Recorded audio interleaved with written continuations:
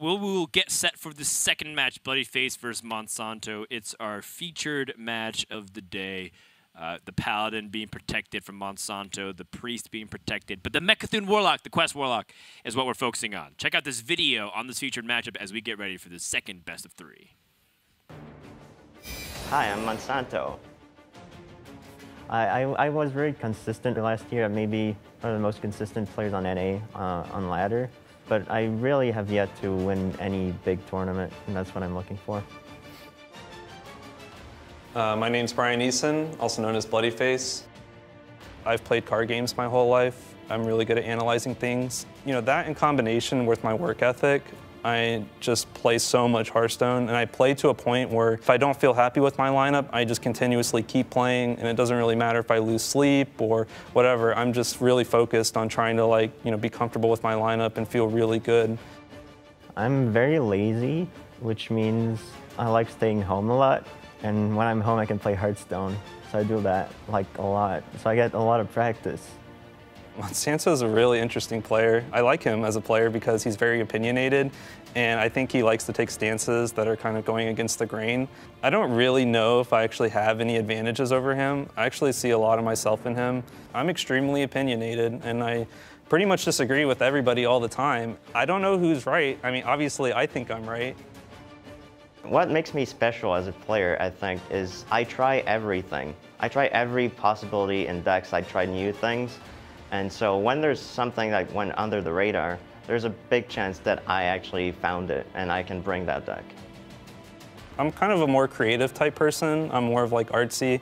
And I think that kind of translates to Hearthstone, where I think of a lot of weird ideas. And I try a lot, and granted, a lot of them are bad. And I think I'm definitely one of the best, but at the same time, I realize that there's still room for improvement. I know where my weaknesses are, and I'm just trying to strive every day to be a better version of myself than I was the previous day. Qualifying to global finals is really important for me. I'm gonna do my best. I mean, that's my whole life is Hearthstone right now, so that's what I'm aiming for the most.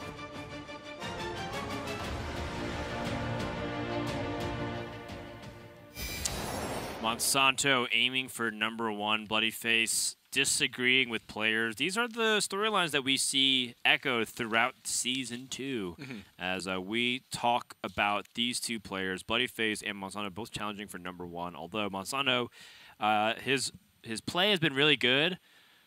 It's the decks that seem to be one of the big question marks when it comes to Monsanto. Primarily the fact that yesterday he brought the Quest Warlock TJ and he played on stream, and it went really badly. I think there was a couple of turns where it looked like it was missequenced, and he started running into weird hand size issues, and the usual common problems when you play Quest Warlock is you play the quest and then you die, and it felt like that was actually happening. And then Monsanto went onto Twitter and said, "I played pretty badly. If I cannot keep this up. If I do this, I am going to be in big trouble, so I'm going to improve my play, etc." Just basically apologizing for the poor display.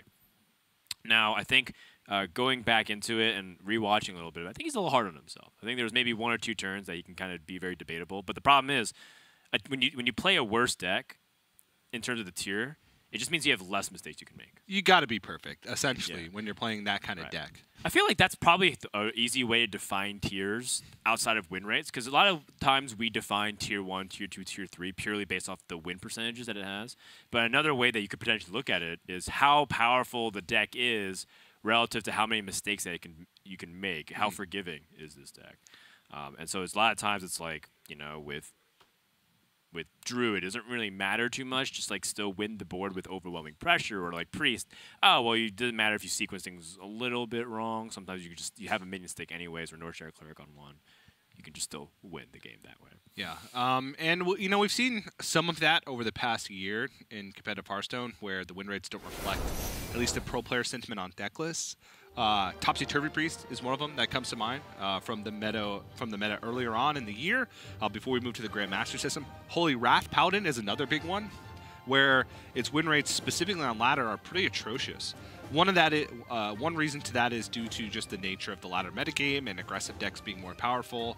Holy Wrath Paladin struggles to find a metagame where it can succeed in ladder, but also it's because it's a very difficult deck to play with a lot of resources to manage. I feel like Quest Warlock is that times 10.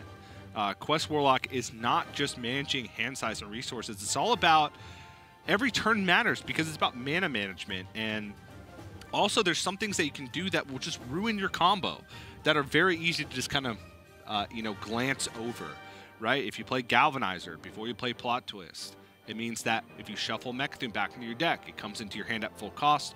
You no longer have the Plague of Flames, the ability to activate it with Plague of Flames. Like, it's small things like that, but a bunch of those things that add up over time that make the deck very difficult to play. It is one of my favorite decks. I've been practicing it a lot. I've made a mistake in every game that I've played of it.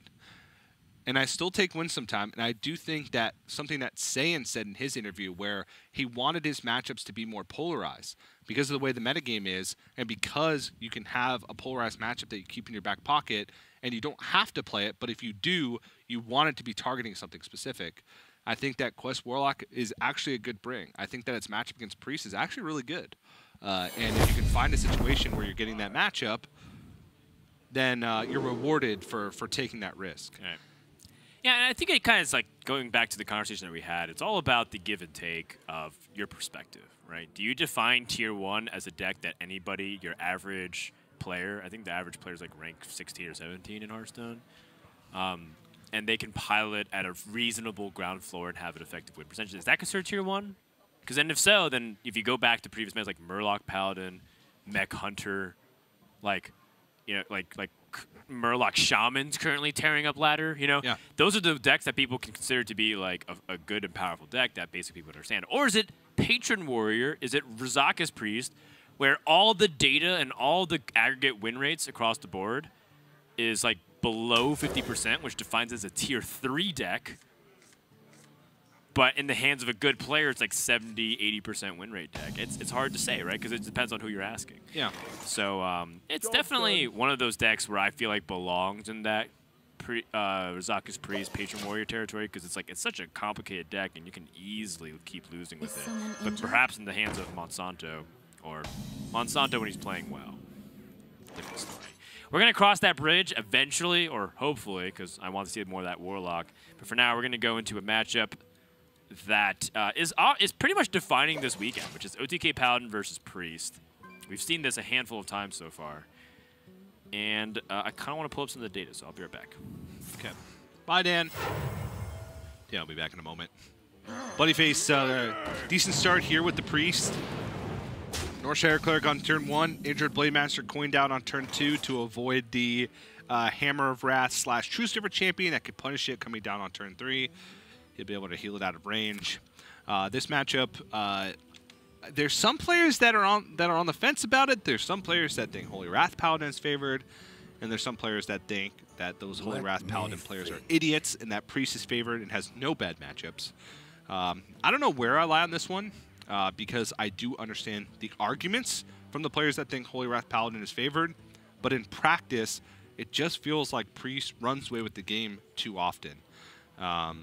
But we'll see. I know Firebat early on in the season mentioned that it's all about early timeout usage, force your opponent to extend further onto the board, save your removal for later. But again, we just haven't seen it in Grandmasters to the extent of I can definitively say that Holy Wrath Paladin has a decent matchup against Priest. Well, surprisingly, it hasn't actually lined up as much as you think. Holy Wrath Paladin's played like Warrior and Druid, even Warlock, a handful of times. Yeah, I think there's only 4 games of this matchup in America's Grandmasters that we've seen. If I remember correctly, and Priest won 3 out of the 4. With Firebat taking the only win on the other side of the matchup. I may be mistaken there. I don't have the stats in front of me, but I looked at him earlier. Yeah, a lot of the Holy Wrath Paladin, I guess, doesn't really want to line up into the Priest scenario. But it looks like you're right. It's been mainly Druids, mainly the Warriors. Yeah. With a couple of Shamans thrown in there. Yeah, I mean, Holy Wrath Paladin really picked up in popularity this week, more so than it had in previous weeks. So we'll probably see more of the matchup moving forward. I mean, we saw it in the last game. or in the last series. Obviously, Sane had a fantastic opening hand, but he took a win. Now we're seeing it again here, and Monsanto does have a timeout, but after that, he doesn't have much removal, and bloodyface already piecing together some damage, already has Divine Spirit, Inner Fire in hand with Power Word Shield. I mean, right now, he could go in with 15 points of damage. And next turn, that's just going to keep going up and up and up.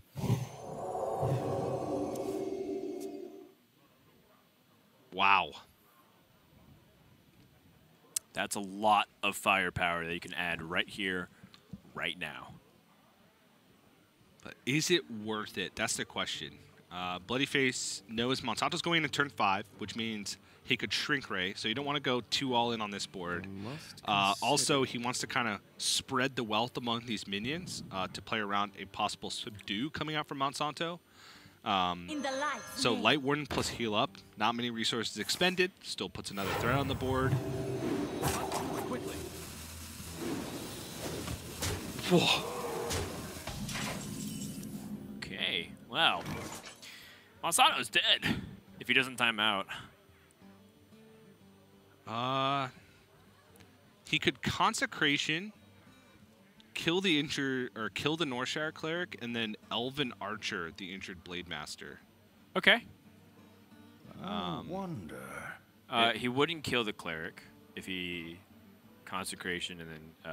No, Truce over Champion, the Northshire Cleric, and Elven Archer, the injured Blade Master. Just leave it at a 4/4. Okay, so it goes 4 to 8 to 16.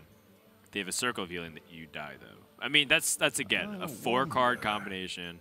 Yeah. On turn 5, unlikely. Yeah. Although, if Bloodyface's injured Blade Master is at 5 health, the same thing, 5, 10 to 20. So it's still safe. Quickly. Let me think. That's true. Because he, by hitting the Northshire Cleric, he can actually go up to 20. I think it's entirely unreasonable to try and play around a double Divine Spirit Inner Fire this early. Yeah, it is. It's entirely unreasonable. And yet it keeps happening! Womp womp. Game 1 in the books. Let's move it along, folks.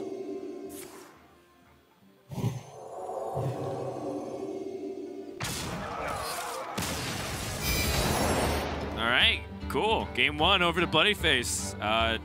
Getting that early first blood, and that OTK Paladin Protect not working out. This is, I believe, what Frozen did yesterday as well with the Ban Paladin, or sorry, Protect Paladin, Ban Druid lineup. And I believe it's the same type of lineup from the other side. Bloodyface was playing against Frozen. Bloodyface is playing against Monsanto. Both his opponents banned very similarly. Yeah. You know, this is why I can't buy into the argument that Holy Wrath Paladin is favored, because Holy Wrath Paladin, its ability to cheese wins is like taking a 1 in 20 on turn 5. Which is kind of how cheese should be. Which is how cheese should be. Whereas Priest version of cheesing wins is just by having Northshire Cleric on 1 and then hitting a not too unreasonable combo early on in the game. It didn't need to be Divine Spirit, Inner Fire. It could have been a series of health buffs over a few turns. Sure. And then you have to overreact as a Holy Wrath Paladin. A cheese can come over like 4 turns in many different ways from Priest. So, Dan, that is a tier 1 deck. That's your answer. How do you define a tier 1 deck? Priest is how you define it. There you go. We'll take a break, and when we come back, we're going to have game 2 of this best of 3. Stay tuned.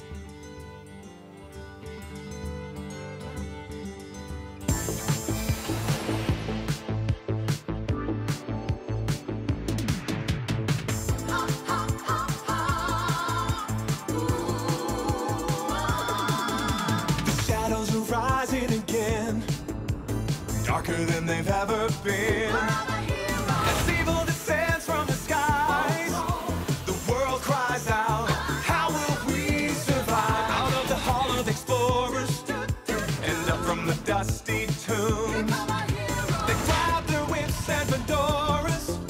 These legends of the past know exactly what to do. There might be magic monsters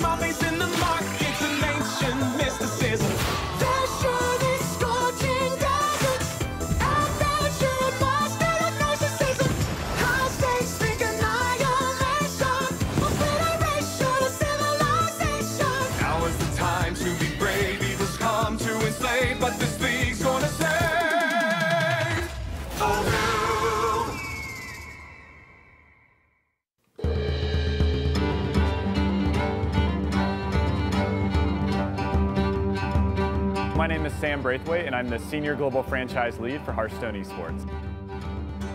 This event was especially cool because it takes place right after the brand new expansion, Rise of Shadows.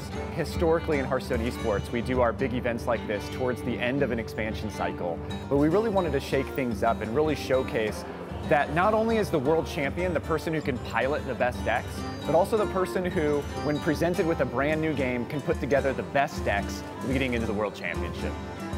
Cheers to you guys, the sold-out crowd here for the HCT 2019 World Championship.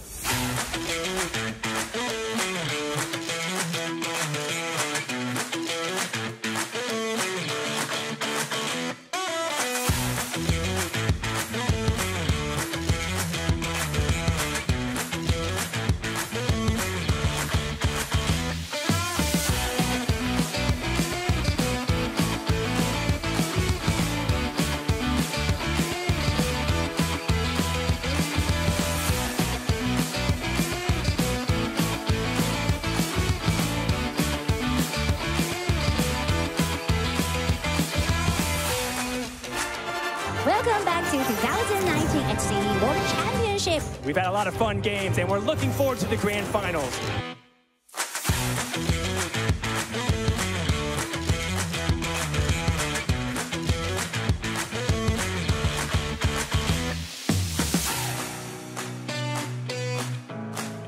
Showdown. Viper versus Hunter Ace. Only one can be the champion. Oh, come on! Match be dead. Wacko pick a Vix coming out from Hunter Ace. It's now or never. Archvillain Reform. Okay! In a completely solved game, Hunter Ace finds a way to maximize his chances. It's been a wonderful journey throughout the past few years of the Hearthstone Championship Tour, where stars were made and dreams came true.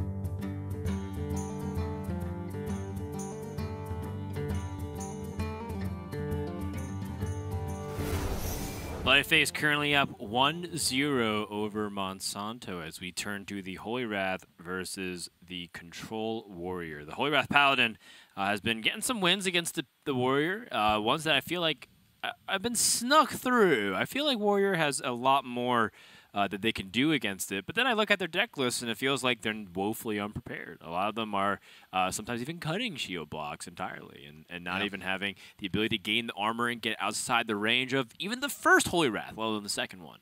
So, we'll see how this ends up panning out. Can Bloodyface utilize Warrior despite the fact that the Discover pool has changed for a lot of their most important cards?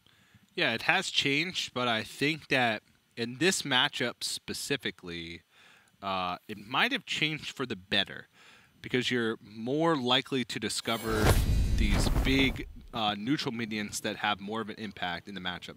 The only argument they can make is that you're less likely to discover Vicious Scrapdown, which gives you the burst of armor. But you're more likely to discover Ziliax in both cases. Which is can be sometimes a benefit in the matchup. That weapons project is valuable, though. Yes, the weapons project I think is somewhat of a necessity in this matchup nowadays, just because of Zephyrus. There's more damage that can be dealt. Not only does he have weapons project, he also has Harrison Jones, 2 shield blocks, and double Eternium Rover, which is important. Rover. Yeah. So I think that this is a Warrior deck list that can actually do it. I do. This is a very good one. Double weapon. Oh my goodness. All right. You got 2 weapons projects. Yeah. A Harrison Jones. Okay. That means no True Silvers are going to get through more than once. And even Ashbringer is not going to get through. Ashbringer is not going to be a factor. So now we see if Monsanto plays the matchup correctly. What's correctly, though? armor up every turn. Oh, so you're the belief that you should just be hitting up armor up every single time you can. Yes, because I don't think warrior can pressure. So Gallon is wrong. Well, you also have to play for tempo as well, to a certain extent, right? You have to kind of read how your opponent's playing and play for tempo to an extent, because it's useless if you build up an armor total, but let them build up Silverhand recruits and small minions that keep chipping off the armor that you're building away, right? Every single point of damage in this Paladin deck is going to be directed at your face whenever it can be. Every swing of a weapon, every Hammer of Wrath, it's going to be coming face. They're going to try and make these annoying boards of 1/1s and small minions to try and chip off your armor total. All of those things are going to happen. So you need to play for tempo to a certain extent to make sure you have a board that can keep clearing off these 1/1s and keep clearing off these small minions. But after that, then yes, it's about efficient armor gain. It's also about burst of armor and setting yourself up in a position where you're doing the math to make sure you can heal for the maximum amount the turn after they play the Hammer of Wrath. Also, I like holding on to Dr. Boom for a burst of armor. The turn right before you're about to see them combo, that's when you Dr. Boom, because holding on to your actual warrior hero power is more average armor gain over the course of 5 turns than Dr. Boom is, assuming that you get the average blast shield amount, which is 1 out of every 5 turns. You gain 10 armor over 5 turns with the warrior hero power. You gain 7 armor over 5 turns on average with Dr. Boom hero power. The light bends to my will. Every single time a 1/1 attacks, that damage matters, Dan. I believe you. Silverhand recruits. They get the job done. They're the unsung hero of Holy Wrath Paladin. Semper Fi. Yeah. What now? I'm just trying to fit in, TJ. I know you're a military kid and all. Once a recruit, always a recruit. Yeah, but my dad was always he wasn't like a huge advocate for the military, right? He wasn't like, everybody should join the military. Fight for your country. Yeah, because you're not in the military. He was I'm just doing this for the pension. The benefits, the government benefits. Yeah. Well, thank your dad anyways for serving his country. Yeah. Monsanto has the Snip Snap, the Crab Battle Tank. I like it. I like it separate from the Kaboom Bot, but magnetizing it does make it a little bit harder for bloodyface to deal with without True Silver Champion. But bloodyface has True Silver Champion. I don't know. I still like the separate, but equal. We don't favor one boom bot or the other. That's right. All mechs are lovely and special in the eyes of Dr. Boom. Is he going face with this weapon? Yes! Every piece of damage goes face. Yes. Every single one. I Warriors like not going to build up a board that's big enough to where you're going to win the game all the time. They build boards in waves. Right. You answer a Megadillo, then you answer 2 Morden, then what? Right? The nice thing, too, about the weapons project is that over time, your weapon actually does chew it out. Yes. But then the Harrison Jones right after. Yeah, it does get rid of another weapon removal, but it also finds much needed cards to kind of make his way through this mid game. But right now, I think that bloodyface is doing quite well. He hasn't hit too much card draw, but Crystology definitely good. Now he finds the Acolyte of Pain, Elven Archer to keep the train going. Needs to find Prismatic Lens, maybe some second Crystology. He's finding it.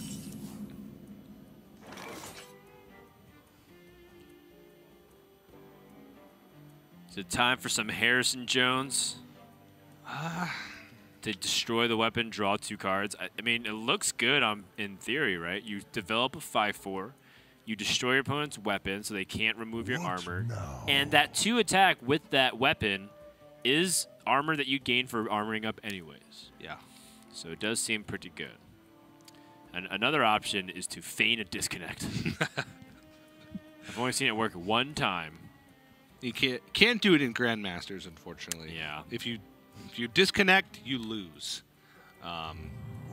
Unfortunate nature of the situation. Monsanto's been having some net issues over the past few weeks. That's why we're not having Canadian internet, am I right? Am I right? We're so much better in the States where we don't have a conglomerate of internet companies controlling and price gouging people out of a competitive market. Yeah. We don't do that. I live in the promised land. You have Google Fiber. I don't. I had Google Fiber when I lived in Irvine. But right. You moved. But I moved. But there's a multitude of independent internet service providers in my area. I'm moving. That are very good, great customer service as well, and they're not beholden to the evil ways of giant corporations. Speaking of giant corporations, Monsanto fortunately gets back into the game. Well done. Well done, TJ. A trade into a 1/1, into an Elven Archer. That's a lot of respect. Yeah, and I think it's pretty correct in this situation. Monsanto has already fallen behind on armor. He's at 30, which at this point in the game you'd want to be at. Let me think. 36, 38 potentially. More if you started with the Tourney Rover.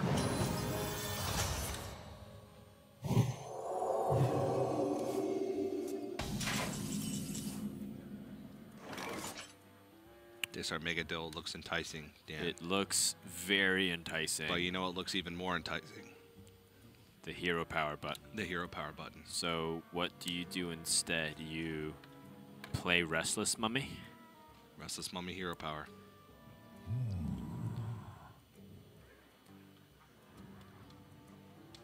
I am a armor up purist when it comes to this matchup. I concede no other ways of play. I am completely blind to every other game plan or play style. I don't mind it. Plus, you get to put reasonable pressure on. Yeah, it's similar pressure to the Armageddon. Yeah. Similar pressure in the immediacy, less pressure over the long term. I like the Restless Mother. Yes. Dan, it makes me so happy.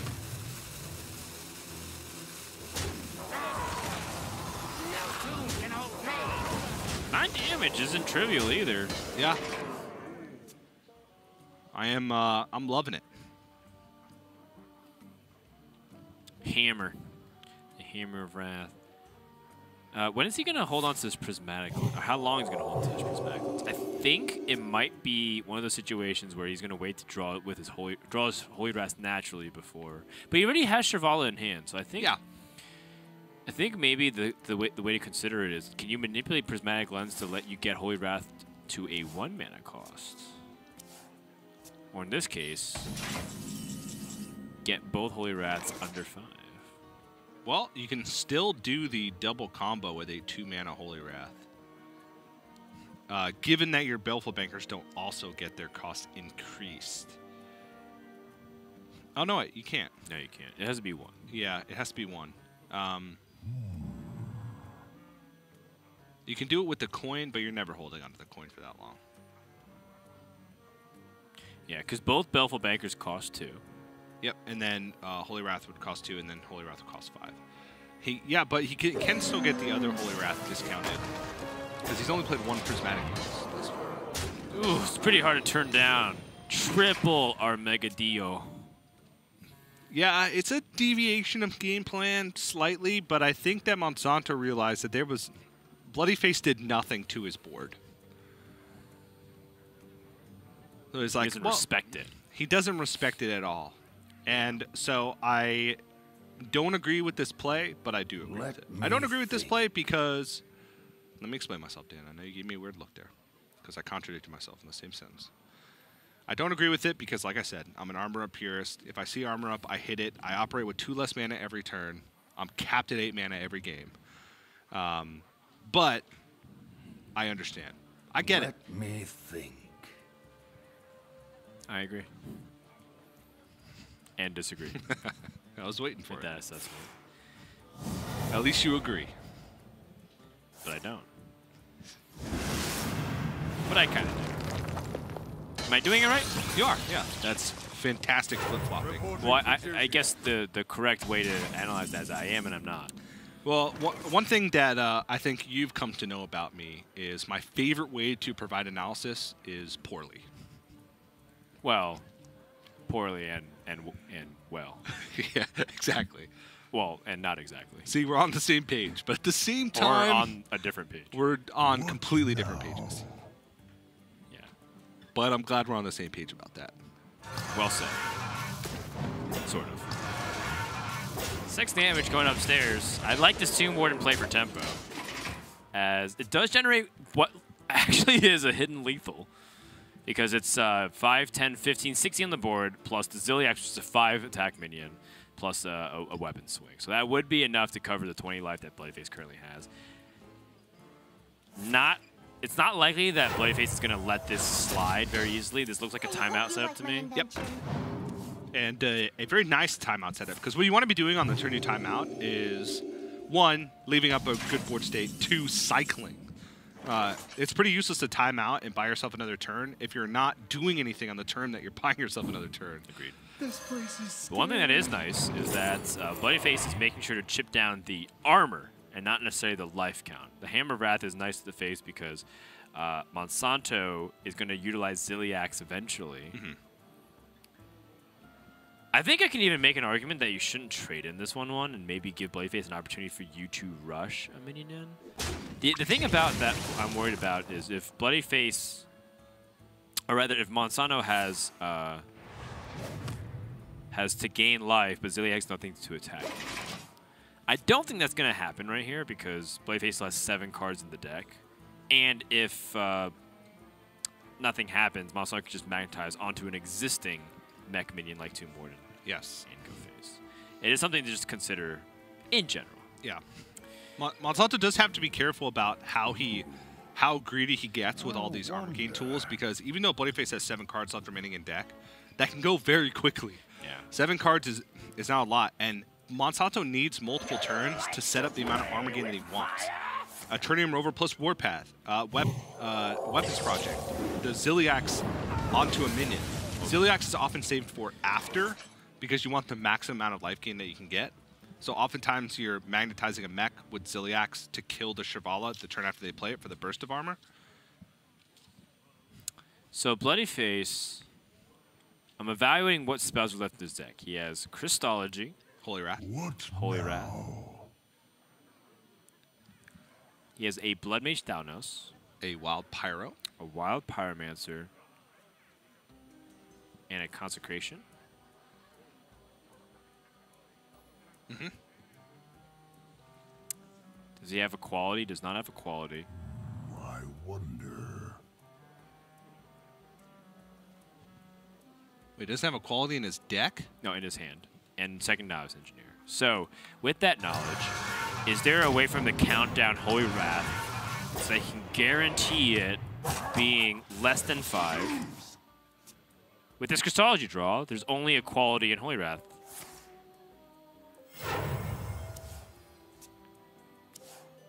Quality, Holy Wrath, Consecration is still it. So his only minion left is Wild Pyro. Wild Pyro. So whatever he draws is going to flip to 2. He has a 1/3 to pull out Holy Wrath for 2, and then he would have the 50 combo. And that's what he's trying to time. It's actually a little bit likelier that he'd be able to play Novice and swip into it. Oh! Okay, Damn. That's a big deal. That is a big old GG. Wait, so does he just play Novice and he wins? Yes. No. Yeah. Why not? Unless he's worried about dying. Right, so you play Novice in timeout, and you win.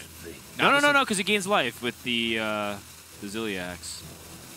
No, he can't gain that much. He can't gain that much. You Yeah. time out your Novice Engineer, you win. No, does he need to, though? Now he can maybe just play Novice Engineer next turn, because he can play Novice, Baleful Banker for 2, Baleful Banker for 2, double Holy Wrath. That's 10 mana. He doesn't actually have to play a card. He doesn't have to play anything. Ah, yeah, good point.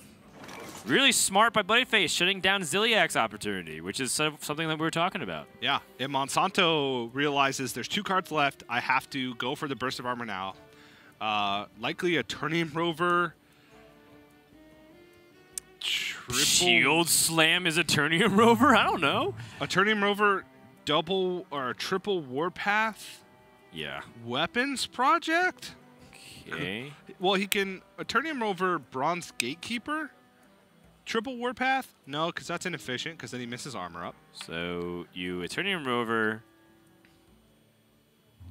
Well, okay, so Eternium Rover gains 6 life, Weapons Project gains 6 life, Hero Power 6 life, or 2 life, and even if you're able to maximize all of those, which I don't think you can, you're still below. You're still 50. below 50.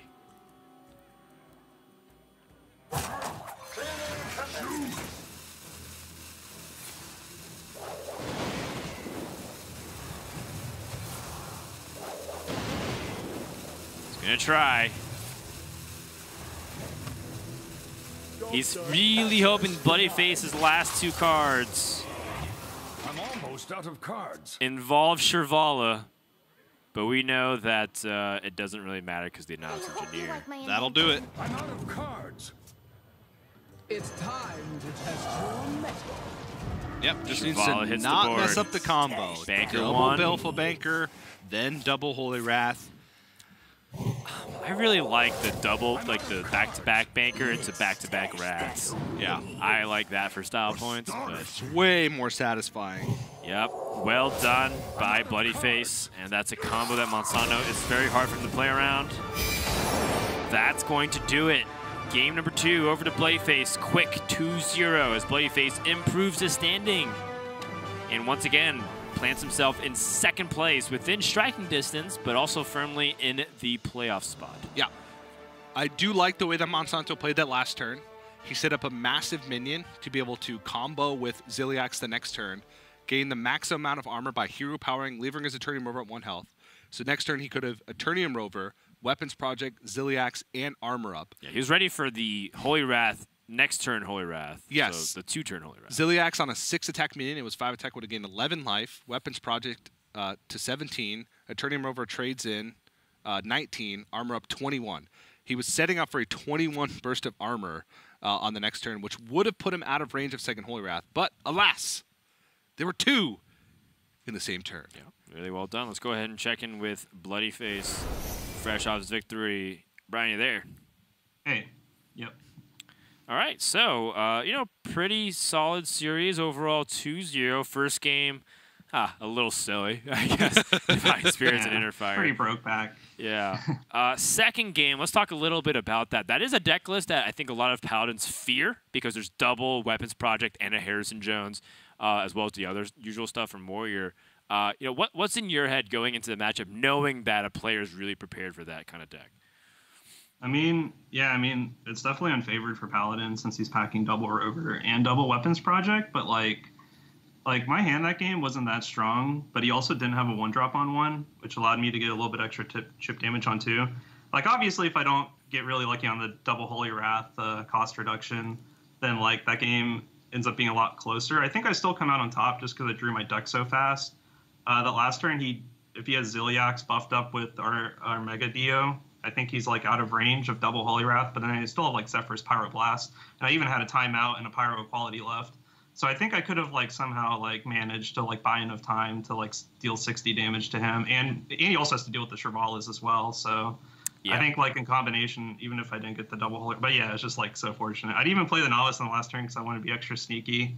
I think it's the right play. I do think that is the right play, the Novice in there. Because it felt like that's what you were trying to do. You were trying to manipulate Holy Wrath to get the discount so you can get that 50.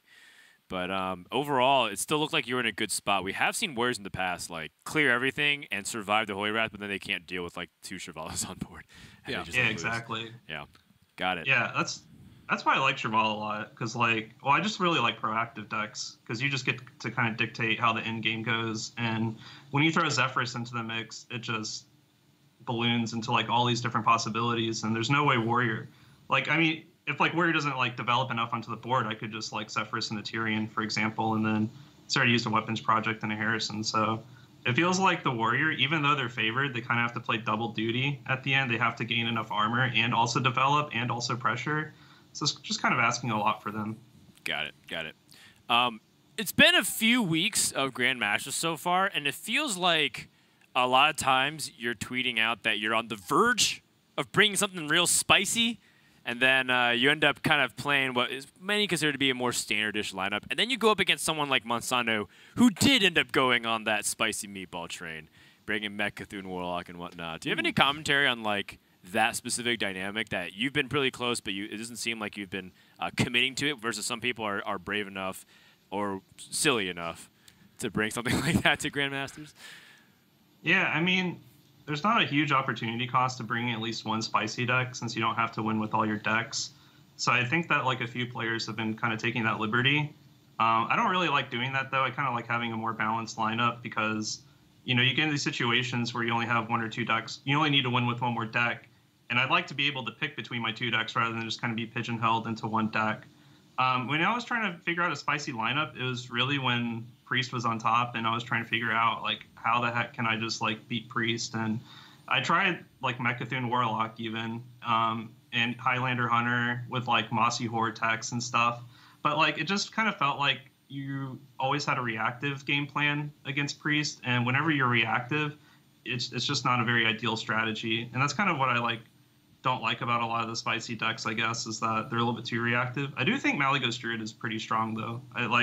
You've seen a lot of the big names like Orange, and I think like Fino, Saiyan, Frozen. They all brought Mally Druid in the practice group, and it makes a lot of sense. I think that's like, out of all the spicy decks I've seen, it's definitely my favorite.